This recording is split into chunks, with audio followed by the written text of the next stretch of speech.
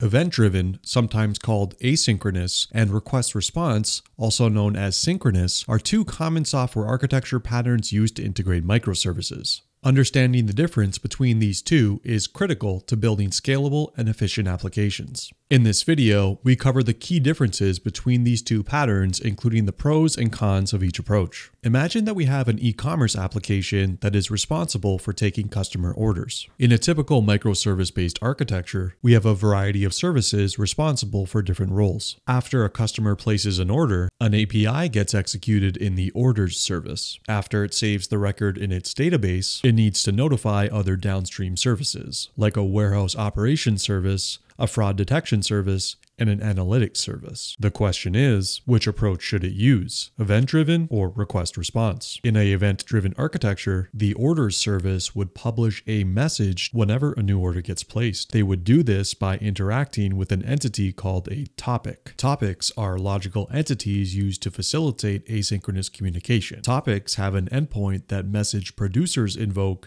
to notify message consumers of change. Producers of messages are also called publishers, and consumers are called subscribers. Hence the name PubSub, a common term to describe event-based architectures. In our example, the orders service would publish to an orders topic. The topic system would asynchronously notify subscribers, either by invoking a predefined endpoint or publishing a message to a queue which they will consume. Topics and queues are components provided by systems that facilitate event-driven applications. Two of the most popular ones are Apache Kafka and AWS's SNS plus SQS services. One of the pros of this event-driven system is its simplicity. The order service only needs to send a single message to notify multiple downstream subscribers. This means that subscribers can be added or removed without affecting the order service core logic. This concept is called loose coupling and is one of the major benefits of using event-driven systems. Conversely, one main con is the additional complexity in understanding the relationships between systems and the flow of their events. Second, there is a possibility of data inconsistency between publishers and subscribers. This can be due to latency, errors, and many other reasons. In contrast, the request-response model involves a consumer calling the API of a producer to receive information. The issue with this approach is that the consumer will need to continuously poll the producer to discover any new changes. This can cause unnecessary load on the producer's system. An alternative approach, also using request response, is to introduce additional steps when a customer places an order. After they've saved the record, they can invoke the APIs of dependent systems to notify them of change. This approach can be useful when the producing system needs a real-time acknowledgement from the dependent system